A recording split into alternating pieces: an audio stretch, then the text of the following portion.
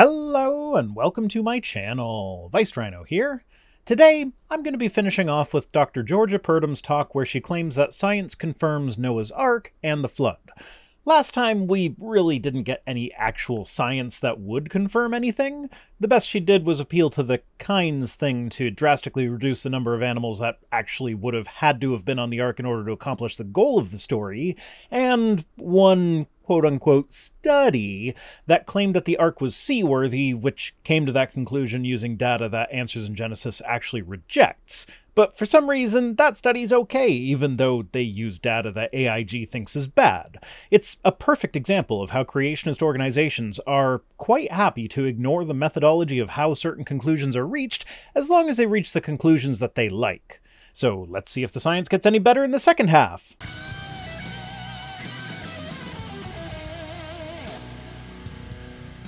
So we talked about the Ark, we talked about the animals, now I want to talk about the flood itself.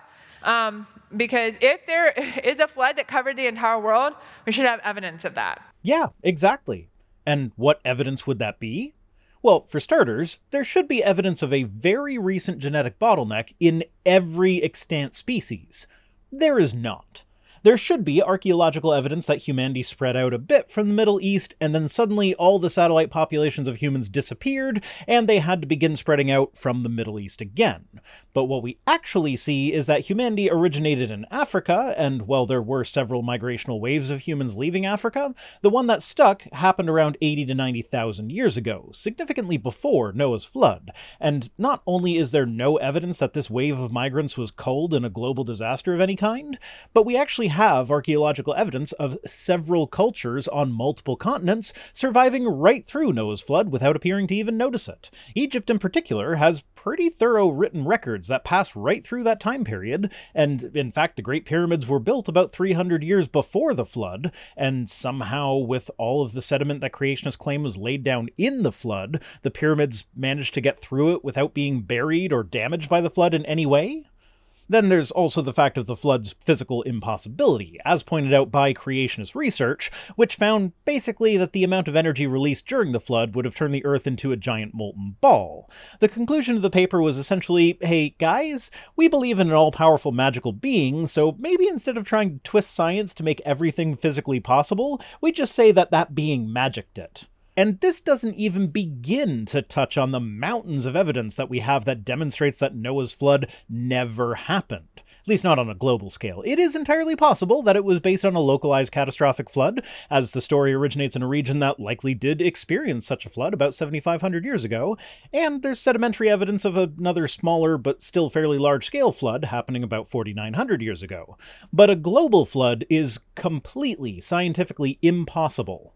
Now, one of the things that sort of crept into the church, sadly, and into the Christian community as a whole is, well, maybe there was a flood, but it was just a local flood. It was just the area in which Noah lived. It didn't cover the entire world. It is entirely possible that this view is creeping into the church, because this is the view that we actually have scientific evidence for. The best evidence for Noah's flood is that thing that I'm sure she's going to bring up eventually, where pretty much any culture on the planet that lives somewhere that is prone to flooding has a flood story as part of their mythology. Of course, they'll leave out the bit about how these cultures are all located in places that are prone to flooding, because that gives the game away. Of course people who live in an area that was flooded are going to tell stories about the time when their whole area was flooded.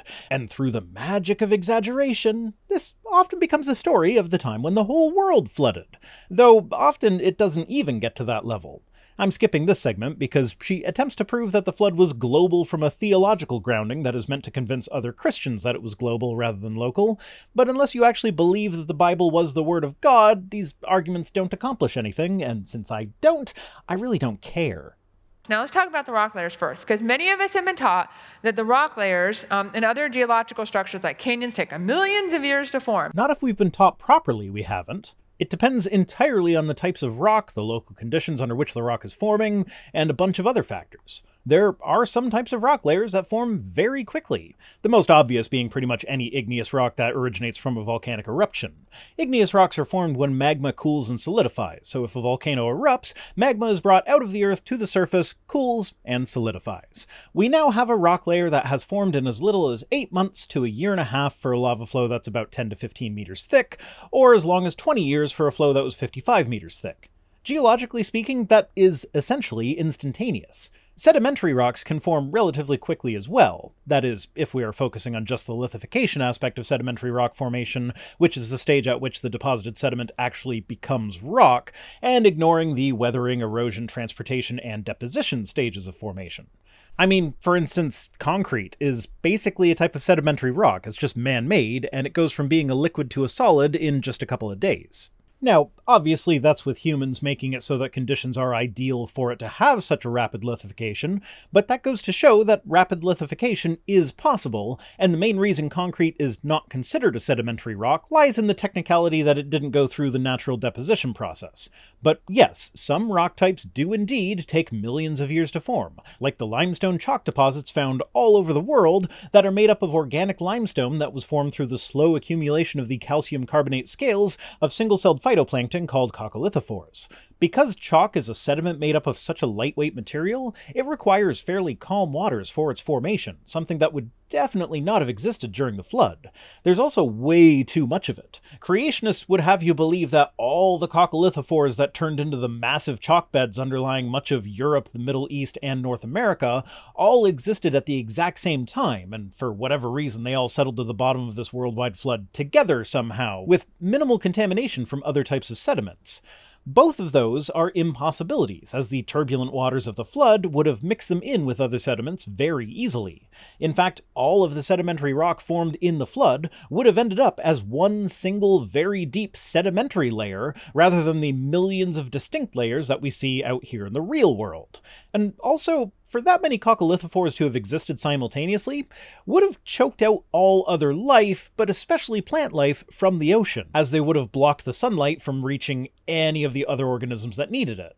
And we're used to seeing these geological columns, so to speak, that supposedly represent time. No, they don't supposedly represent time. They actually do represent time, and even creationists agree with that one. They just disagree about how much time. But the question is that really true? Or can these types of things form very quickly under the right conditions? See, this is why creationists use the oversimplifications that they do. Most rock layers do take a long time to form, so that's something that people will likely vaguely remember from high school science classes, so they present it as though this is the mainstream geological view, and then go, aha, this type of layer can form quickly, so this proves mainstream geology wrong, even though it's the mainstream geologist saying that it can form quickly. Just ignore that aspect of it. So we're going to watch a short video about the Mount St. Helens eruption that occurred back in 1980. No, we're not, because I'm going to skip it.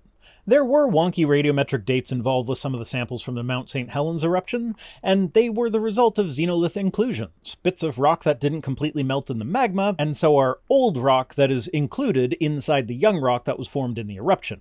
I'll leave a card to a video where I go over that in more detail, but I don't really get into the Mount St. Helens eruption specifically, but all the same principles apply with the eruptions that I do talk about. There's also a nice example in there of the general sloppiness of creationist research. Creationist geologist Steve Austin wrote an article in 1996 where he copied data from the wrong column of a table in a paper on some of these anomalous radiometric dates from lava flows. That original article is still up today, and I know of at least 3 other places where that data was copied from Austin's article, and as far as I can tell, no creationist has ever even noticed this mistake, much less gone to any trouble to correct it. So what this showed us, a lot can happen, right? If you have the right catastrophic conditions, which we did at Mount St. Helens. They talked about these rock layers here. You can see the person at the bottom for an idea of scale. This is a lot of rock, right? And it was laid down in just a few hours. It didn't take millions of years. It just took the right conditions. Yep. And as I mentioned, there's nothing in geology that excludes rock layers from forming rapidly. Do you know what you won't find in the Mount St. Helens rock layers? Organic limestone, sandstone, chert. Basically, any sedimentary rock except for volcaniclastics will be absent from those layers. Showing that a volcano can form rock layers rapidly does nothing to support the idea that sedimentary rocks that need calm marine environments for thousands to millions of years could have been formed in Noah's flood. Show me the sediment that becomes chalk, accumulating at a rate of 4 meters per day somewhere. That's the amount that would be required to build the 1,500 meter thick chalk beds that exist today over the year of the flood. And after you show me that, then we can start talking about how layers like that one can form rapidly. But also, it would have to have been much faster than that, as that would only be enough to account for the chalk layer, and none of the other rock layers that are both above and below the chalk in those areas. Oh, and remember how just the chalk alone would have required more coccolithophores to have existed simultaneously than the whole Earth could possibly support? Yeah, well, chalk's not the only organic limestone. In fact, most limestone is formed through the activity of living organisms in one way or another, and there is way too much of it for the Earth to have had all of the organisms making it existing at the same time when the flood hit. They talked a little bit about this canyon called Engineers Canyon. This was carved out in 9 hours. Yeah, and do you know how it was carved out? When the volcano erupted, it launched a bunch of loose debris into already existing river valleys, filling them up. And in the case of Engineers Canyon, the U.S. Army Corps of Engineers formed it by pumping water through it out of Spirit Lake, which had been dammed off by a mudflow. And as a minor point, it was formed over the course of several days, not 9 hours. Not that it matters much, but it does show AIG's willingness to bend the truth when they think it suits them.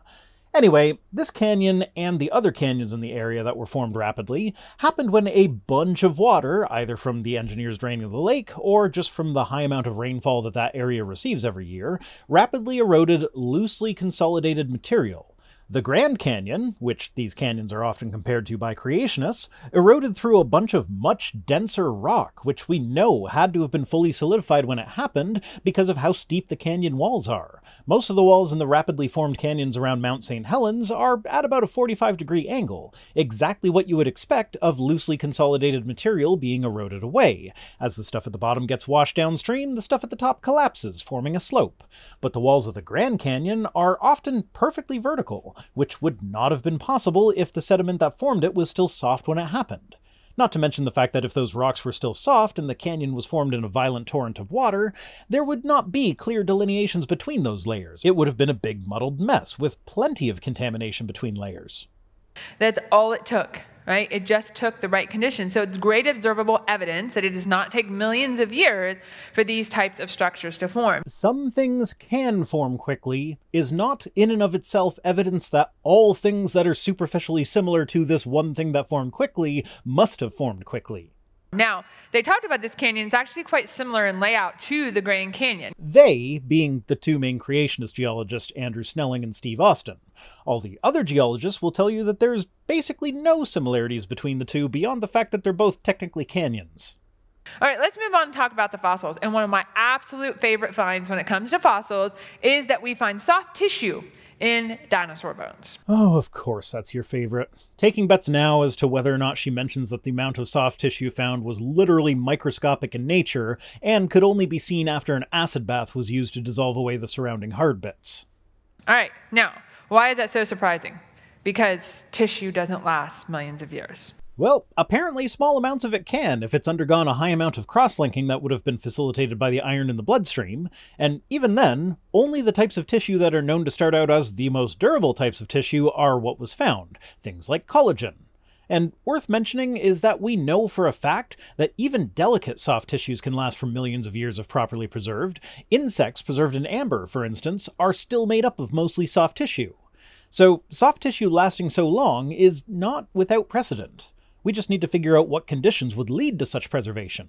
And Dr. Schweitzer's find led to just that. Free iron molecules promote the cross-linking of proteins. Cross-linking is a key component of preservation. It's how we make leather, for instance. The reason leather doesn't degrade like untreated flesh is because its proteins have been cross-linked. Hemoglobin normally keeps iron trapped in our bloodstream so it can bind with oxygen to transport it around, while preventing it from cross-linking our proteins that, we kind of need them to live. This process would be extremely harmful to living organisms. But once the organism dies, the hemoglobin degrades, and now we have a bunch of free iron molecules that can wreak their havoc on the tissues, making them more durable. And where do we find these tissues? In the centers of bones, the most protected place in a fossilized skeleton. Now, if these soft tissues were indicative of young fossils, why would we not find fossils with more soft tissue than we do? The iron would have been cross-linking proteins outside of the bones as well. Why doesn't any of that get preserved? We have leather shoes that date to 5,500 years ago, that's before the flood. Why would none of the cross-linked dinosaur proteins that were buried in the flood be preserved, but a leather shoe would? And I'm going to skip the rest of the soft tissue segment, but I will put a card that links to a playlist all about soft tissue, from such excellent channels as Stated Clearly, Tony Reed, and Paulogia, all of whom do a much better job talking about it than I do, with Paul even using interview clips from Dr. Schweitzer, the original discoverer of the soft tissue, talking about it. Spoiler, she's a devout Christian who hates it when young Earth creationists use her find to try and support their worldview, because it doesn't. So let's talk about the fourth sea, confusion. This is about 100 years after the flood. And Noah and his family were told to multiply and fill the earth. Well, they multiplied, but they didn't fill the earth. They built this tower, which was called the Tower of Babel, because God came down and confused their language. Yep, that's right. The story of the origin of the different languages was that God, who the Bible says is not the author of confusion, decided to author some confusion. Now, what reason did God have for this? Well, humans, when unified, were accomplishing too much. Nothing would be impossible for them. Now, we can't have humans accomplishing things, so let's confuse their language to put a barrier between them, making it harder for them to accomplish things. He literally did it because he didn't approve of human ingenuity. And in history's biggest fuck you to God, we now build towers that are much bigger than the Tower of Babel could ever possibly have been. And we have launched rockets into the very heavens themselves and found no doors or windows holding back the waters above, which the Bible says should have been there. All in spite of having different languages. Now, what's really interesting is in almost every culture of the world, there is a legend about a flood. There it is. I'm actually kind of surprised it didn't come up before now, but anyway, ignoring the fact that the cultures that are most likely to have flood myths happen to be located in places that are prone to flooding, let's look at AIG's chart that shows similarities that the flood myths of 20 different cultures have with the biblical account. As expected, the two accounts that predate the biblical account in the exact area where the Bible was written are the ones with the most similarity to the biblical account, and experts agree that they are related. Though, unfortunately for AIG, they also agree that the Assyrio-Babylonian ones, as they are labeled here, came first. But if we look at the animals saved row, for instance, only 5 out of 20 flood myths actually have animals being saved. That's a pretty important feature to be missing. Now, the Russian flood myth, they have as being a partial representation of that idea, but I couldn't actually find a Russian flood myth, except for a reference on a website of a quality that I would ordinarily not trust as a source, but it's literally all I could find in this case, where they talk about manuscripts of that part of the event being difficult to read, and describing them as being written in a mixed pagan plus Old Testament sort of way, but with the Great Flood being directed at gods rather than at people. Now, I'm unsure if this means that the authors of that manuscript were borrowing material from Genesis, or if it's just written in a way that reminds them of other manuscripts that engaged in that behavior, but I can't actually find any details about the story itself. Back to the flood comparison chart, I saw that they had Egypt listed as partially representing the biblical idea that the flood was with water. I was intrigued by this, as I'm pretty sure that flooding is definitionally with water, so how can a myth only partially represent that? Well, in the Egyptian story, Ra was getting old, and the people started mocking him, thinking that he was too old and frail to enforce his rule. So he sent his daughter, Sekhmet, to kill a portion of mankind in order to teach them a lesson. But she got carried away with her killing, and killed so many people that their blood flooded the land, and Sekhmet would drink from the resulting lake of blood. Ra, in order to stop her, tricked her into getting drunk, which caused her to reconsider her life choices, as you do when sloshed. And full disclosure, I got this summary of the Egyptian myth from a paper that actually compares the various flood legends of the ancient Near East and explains how they are all related. Now, I'm not saying that the Egyptian one is completely independent, but I do find it interesting that people getting directly killed by a god's daughter, so many of them being killed that it causes a lake of blood to form, counts as a partial representation of the biblical idea of the whole world being flooded with water. So even with these very loose associations, they still can't find very many flood myths that actually seem more than a little bit similar to the Noah's Ark story. Also worth mentioning is that they consider the Egyptian story to have fully represented the biblical idea of universal destruction. Given that only partial destruction was the goal, and that Ra stopped his daughter before she got everybody, I'd say that that is more of a stretch than calling a flood of blood a partial representation of a flood of water. At least there is water in blood, so you can use that technicality, but universal destruction was neither intended nor achieved, and they call that a full representation of it. Really makes you wonder about all the others, doesn't it? Those first 4 C's really provide the history and the foundation that's necessary for these last 3 C's, starting with the C of Christ. The birth of Christ is actually first promised in Genesis. Do you realize that? The first messianic prophecy is in Genesis. I mean, certainly there are verses in Genesis that Christians like to interpret that way, but they are far from clear enough to actually draw that conclusion with any kind of certainty. Because right after Adam and Eve sin, when God is cursing the serpent, cursing Satan, he says this, "And I will put enmity between you and the woman, and between your seed and her seed," capital S. That is a direct reference to Jesus Christ. I'm curious what version of the Bible you're using to get that capital S there, and what, in the ancient Hebrew text, led the translators to capitalize that S, especially given that this verse is one of the most frequent verses that is subject to mistranslation in order to imbue theological meaning into a passage that is not apparent in the original Hebrew. For instance, there are some translations that capitalize the H on he to make it clear that this is referring to Jesus, though several of those don't capitalize the S on C like this one does. The DRB translation, which is a Catholic translation of the Latin Vulgate, actually says, "She shall crush thy head," because in the Catholic view, Mary is the one who defeats Satan by bringing Christ into the world. Worth noting here is that AIG typically uses the ESV translation, which has this verse talking about offspring with no weird mid-sentence capitalization of nouns. So for this, they went to what appears to be the New King James translation, specifically so that they could get those capital letters. But hey, I jump Bible translations as well, all the time, in order to get to the version that is most favorable to the point that I'm making. But for me, I feel like this is justified. If God is the all-powerful creator and the Bible is his special message for us, then surely all the translations of that message are also the inerrant word of God? Otherwise, you need to admit that human beings are capable of mistranslating his word, thereby corrupting its message, which then leaves us with the idea that only the original documents in the original language are inerrant, which leaves us in quite the predicament given that most of us don't speak those languages, and that we don't have access to a single original document to even verify that the original language document was copied accurately in the first place. So in order to get to the conclusion that the Bible is the inerrant word of God, every translation must be the inerrant word of God, which would mean that these weird capitalizations are actually rather unimportant since they are not consistent. But there's more to it than this. You see, you're also ignoring the fact that the serpent has offspring here as well. The implication is that the distant descendant of Eve's would be Jesus, who would crush the head of the distant descendant of the serpent, who you guys think is the devil. So was Satan a mortal being then, who reproduced and then died at some point? That doesn't seem consistent with what most modern Christians think. So why do we place emphasis on the seed of the woman, while completely ignoring that it's not the same serpent later on? And of course, this also completely ignores the fact that in verse 14, God is clearly cursing a serpent as compared with the other beasts of the field, as though it's just a snake. Why would he need to curse Satan above the livestock? That's just a weird comparison to make for the being that Christians think Satan is. It makes sense for a serpent, but not for Satan. So yeah, there are many, many issues with pretending that this verse was supposed to be a messianic prophecy.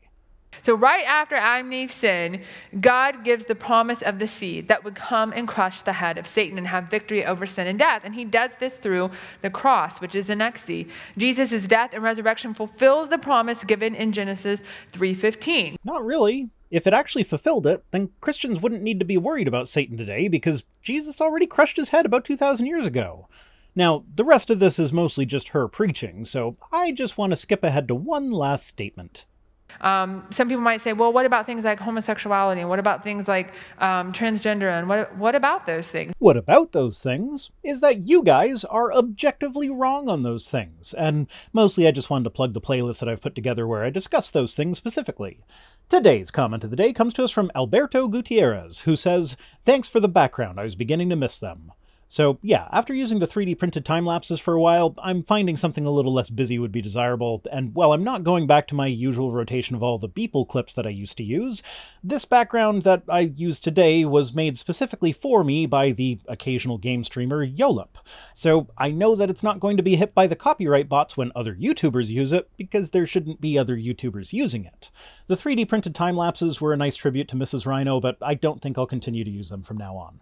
Besides, I haven't been making new time-lapses because it's bloody hot, and the 3D printer is in the hottest room of the house, which also happens to be the office that I work in, so I have been reluctant to turn on what's essentially a heater during the summer that has been marked by my phone constantly alerting me to the fact that this is a heat wave. I honestly think that there have been more heat wave days than not this year. Thanks for watching. Thanks to Tim Robertson for being my Patreon manager, Ross, Charles, and Tori for being my PayPal heroes. Also, I did get the t-shirts, Charles, thank you very much. And special thanks as always to my patrons, who are the capital S in the 3 English translations of the Bible that point to the Old Testament prophesying about the coming of my channel. If you'd like to actually be evidence of people with theological agendas messing with their Bible translations, you can join us on Patreon for as little as $1 per week over at patreon.com/ViceRhino, or by supporting the channel in one of the other methods that can be found at links.vicerhino.com, which is also where you'll find links to my other projects. If for whatever reason you want to send me stuff, my P.O. Box address is in the description. See you next time.